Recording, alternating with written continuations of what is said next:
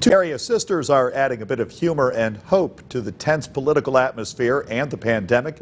Brian Wilk tells us about a new company selling lip balm with some funny names. Brian? Sean, that's right. Lockdown Lemon is one of those funny names. The two sisters wanted to lighten up the political scene.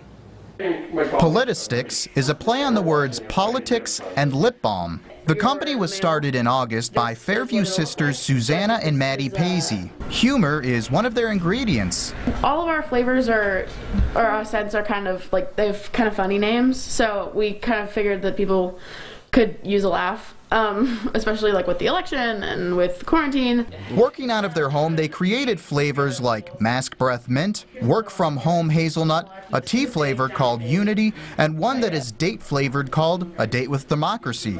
The idea came up when Susanna was 6 years old and wanted to save money for college. She started selling lip balm to her first grade classmates. It kind of fell out when we moved here and our lives got busier. And now, since we've been in quarantine, we figured that everybody could use a laugh. So we started it back up, and that's how Politistics was born. The sisters get help from their mother, who owns an art store.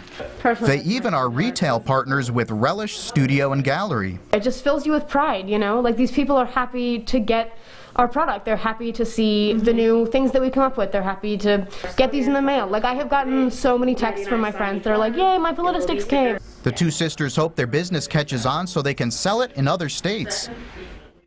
If you'd like to get your own Make America Grape Again or Swing State Cinnamon, head to our website, YourErie.com. Jill? Thank you, Brian.